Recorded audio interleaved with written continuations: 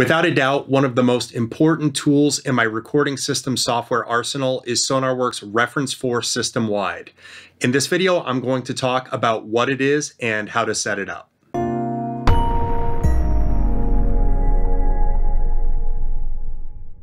When we mix on our DAW, it's essential that our mix translates to other systems. This is why we buy studio reference monitors and we don't mix on our home theater systems. Home theater systems, home listening systems impart color, extra treble, extra bass.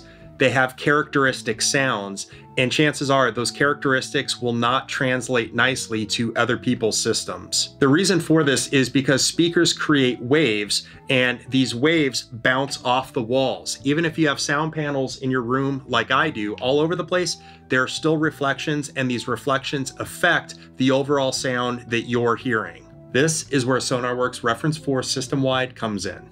Sonarworks software takes into account all the imperfections and idiosyncrasies of your room and factors that into the overall sound that you're hearing from your speakers. So ideally, what you get is a more neutral sound that will better translate to other people's listening systems. I'm going to go through the entire measuring process for you in my room, and at the end of it, you'll get to see what my room EQ is, what the compensation curve is, and what the resultant EQ that I should be hearing is after the correction is applied.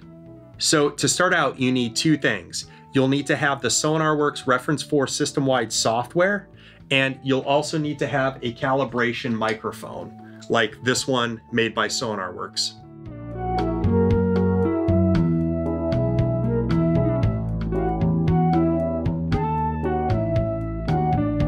To start out with, you'll notice that I have the control panels for my sound card open on my desktop. I have the Universal Audio X8 sound card. I have console open here so I can adjust microphone settings, and I have console settings open here so I can adjust things like the sample rate. So the first thing you're going to do is open up Sonarworks Measure and just start typing measure, and it should be the first thing that comes up. I'm gonna move this over here. I'm going to go into settings first off here, and I'm going to change the default signal to signal C. I found that that works best in my room. If you're finding problems with echolocation when you're doing the mic placements, try different settings in this menu option here. So we're going to choose to measure our speakers, and it gives us a checklist.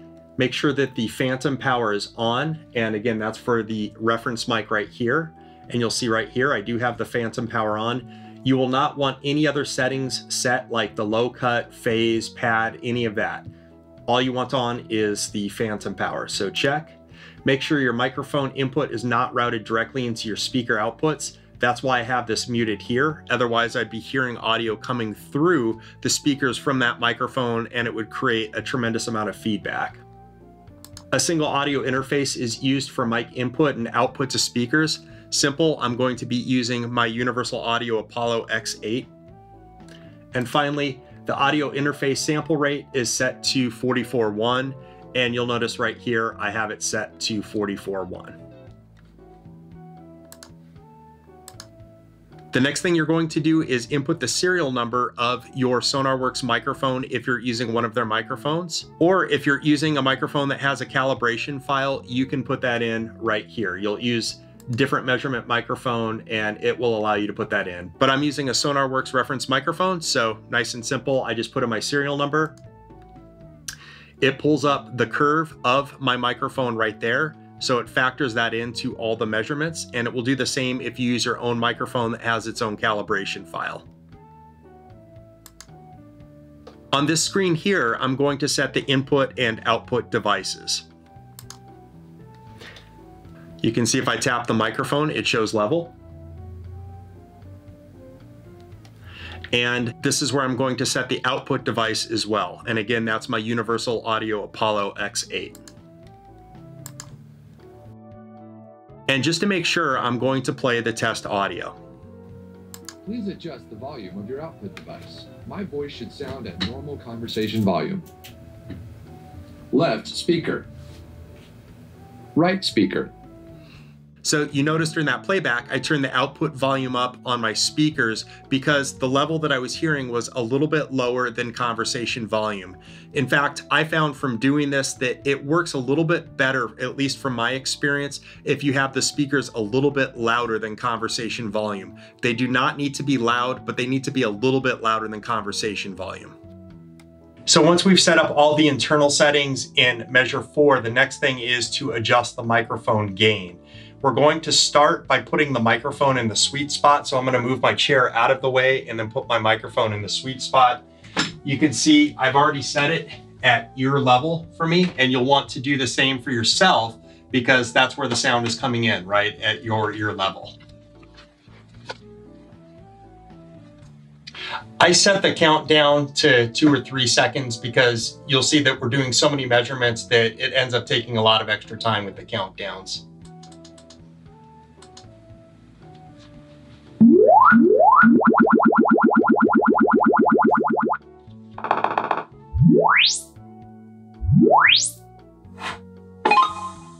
So at first my microphone level was too loud, so I turned the gain down in my sound card control panel settings. For the next part of the process, we're going to be adjusting the microphone gain and then determining the distance between the two speakers. For the first part of this, you'll notice I have the microphone positioned at ear level in the sweet spot, dead center. This is where we're going to adjust the gain to make sure that it's not too loud, not too quiet. If you need to make adjustments, this is where you'll adjust your microphone input gain.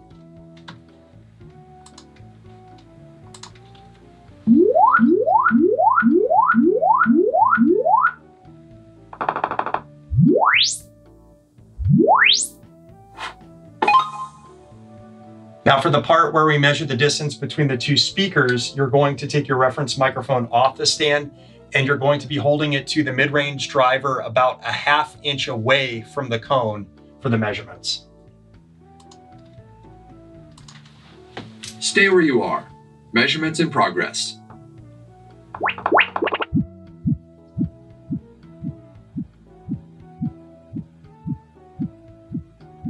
Left speaker done. Now we do the same thing for the right speaker. 2 more. Measurements.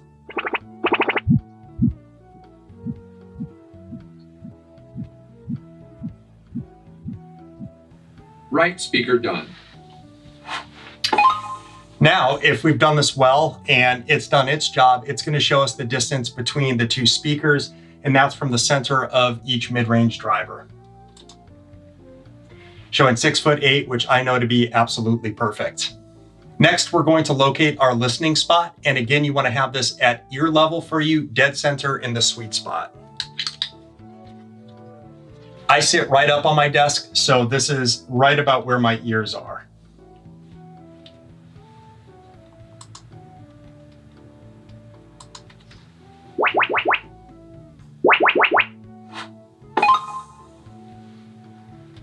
It has me sitting 4 feet away from each speaker, which again, I know to be correct because I've done the measurements. Keep in mind, if this is not correct for you, you can adjust these numbers using these. And you can also uncenter it by clicking that. And so that could be 311, 4 foot, etc. Now here's the fun part. This is where we're going to measure, I believe it's 37 different spots in the room. And what you're going to do is move the mic around. By echolocation, it can tell where the microphone is. So you're just going to follow what it's showing on screen. So if you need to move forward, move back, and then once it settles, make sure that you do not move the microphone, and then it's on to the next spot from there.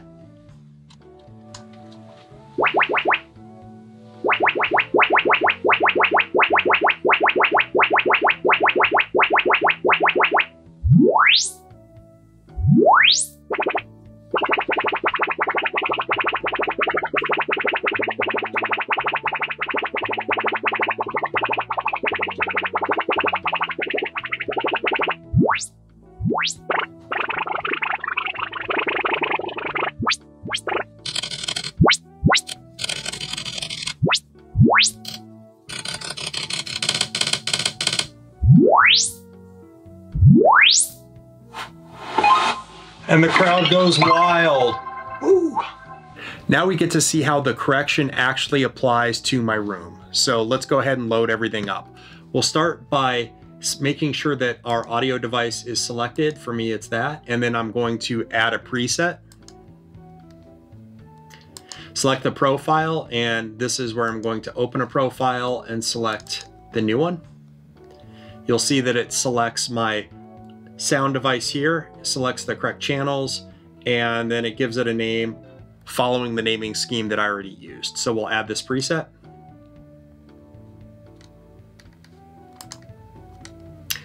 There's my room with no correction. Here it is corrected, and let's take a look at the correction curve.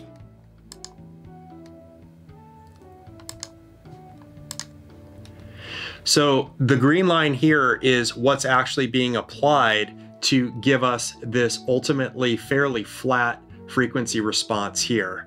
We'll notice that there's a fairly significant gain reduction here. So to compensate for all these boosts, just so you don't overload your speakers, it's taking about 7 decibels off, and that's going to vary based on your measurement. Now, I know that I don't like this all the way up at 100%. I like it at about 83%. I've tested this before. I encourage you to do the same. So now after moving the wet dry to 83%, we'll see that the safe headroom has adjusted a little bit. So now it's just taking just under 6 decibels off for the total correction. Now when I listen back to music on my system with Sonarworks Reference 4 enabled, whether it be listening to music from my library or mixing in my DAW, what I hear should be a more accurate representation, because Reference 4 is taking out the defects imparted by my room onto the sound put out by my speakers. And what I especially love about Reference 4 is that I can listen to music from my library, so I can tune my ears to music that I like, music that's been professionally produced, get used to that sound, and that way when I move into my DAW, I'm working with the exact same sound set using Reference 4 inside the control room in Cubase. So I have that same calibration being applied. I have to be honest, I love Sonarworks Reference 4. It's a total game changer in terms of enabling me to hear music how it's supposed to sound in my very, very imperfect room. It just sits quietly in the background and compensates for all the deficiencies of my room. I highly encourage you to check out Reference 4, and again, to get it set up, you'll need to get one of these reference mics. I just got one from them. You can buy one elsewhere, but with theirs, what's great is you get that mic calibration profile built in. All you need to do is put in the serial number. It knows the EQ curve of the mic, and you're good to go. I hope this video was helpful for you. If you enjoyed it, like and subscribe, and I'll see you in the next video.